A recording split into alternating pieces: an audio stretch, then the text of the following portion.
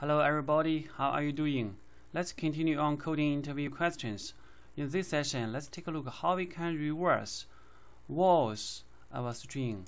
The vowels we include letters like A, E, I, O, U, and also the uppercase of them. So let's take a look at the implementation here. If the string is null or empty, so we just return the string itself. We don't have to do anything. Then we put all the vowels inside a hash set.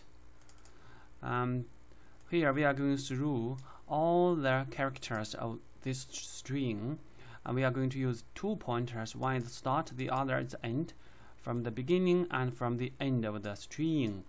So for each pointer, we are going to check that char, whether that char is a vowel or not. If it's not a vowel, we will increase the start pointer to reach a vowel, and the same like end, we need a minus the end to move the pointer forward.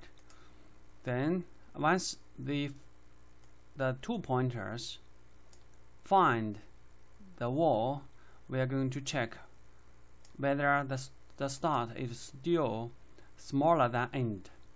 If not, we just break the while. We cannot find anymore. Otherwise, we will check whether the vowel of the start and the vowel of the end is same or not. If it's same, there's no point to switch them. So we just continue. If they are not same, we switch them.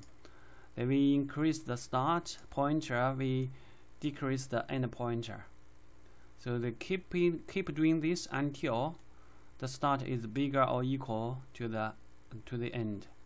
Then at the end, we are going to return the char, the new char's result. So yeah, this is our implementation for this for this function. Let's take a look at the test.